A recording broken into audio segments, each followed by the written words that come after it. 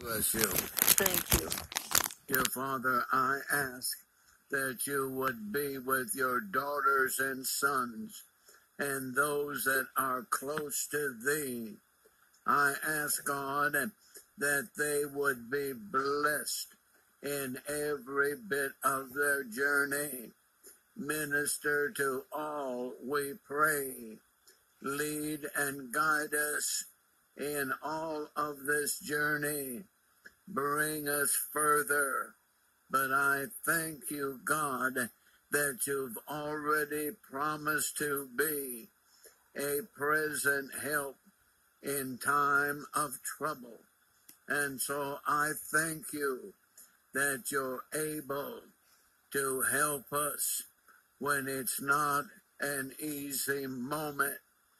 Give us that kind of a blessed ability to get on knowing that it's not been easy, but God is working in our moment. And so we thank you and ask that we could get closer to what is your will in all of our journey. In Jesus' name, grant it, Lord, and we shall thank you now.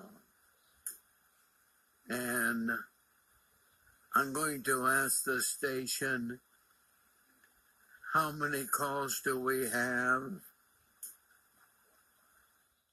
All right, we don't need any more calls to come in. Huh?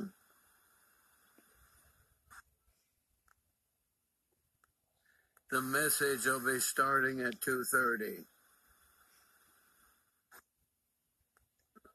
Okay? And taking our next call at this moment. Yes, Pastor Logan, I wondered if I might have the honor of giving the mailing address.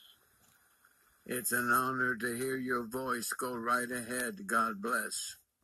Thank you. If you've just tuned into this program, or if you are a long-standing member of the broadcast family, you are listening